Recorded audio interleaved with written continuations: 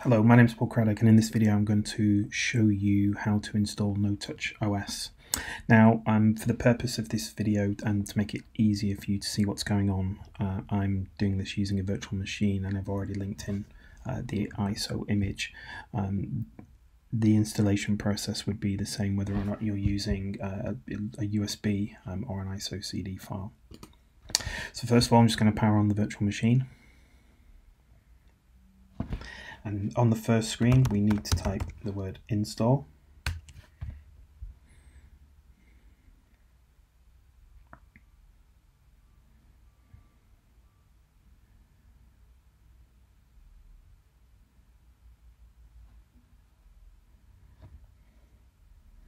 Okay, so here we've got a couple of options. If we're using, if we're installing on a legacy BIOS-based device, then we can just use the standard install NoTouch OS method.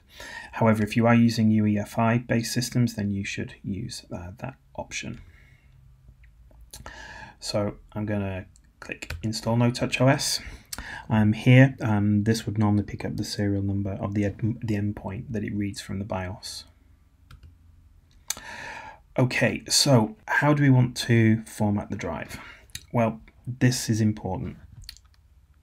If I select OK and wipe, this will do kind of a deep dive wipe of the disk, which takes a significant amount of time to complete. It might even take 1 or 2 hours. So for the purpose of speed, then we're just going to use the standard wipe.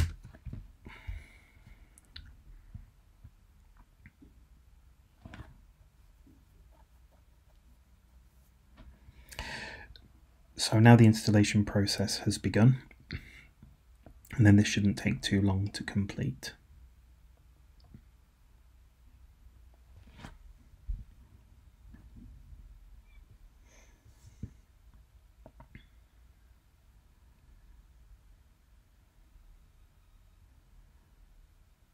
Okay, so the installation is now complete, and we're now just verifying the installation.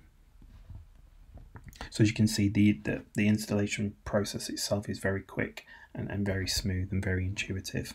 Okay, next step, all we need to do is just press enter to reboot.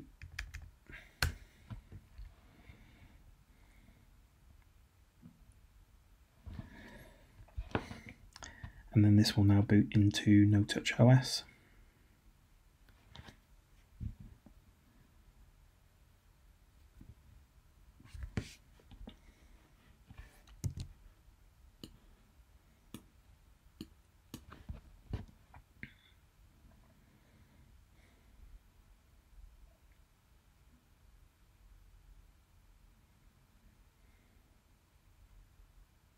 Installation is complete. So we do have a couple of options. We can either just skip the wizard and continue the installation process, or alternatively what we could do is we could confirm the address of our management server. Now, to automate the process even further, we obviously recommend that you create a DNSA record that resolves the hostname TCMGR to the IP address of your management server, which in doing so means that you wouldn't see the startup wizard at all, and that it would then find the management server automatically, pick up its configuration, and would then be ready to use. Thanks for watching.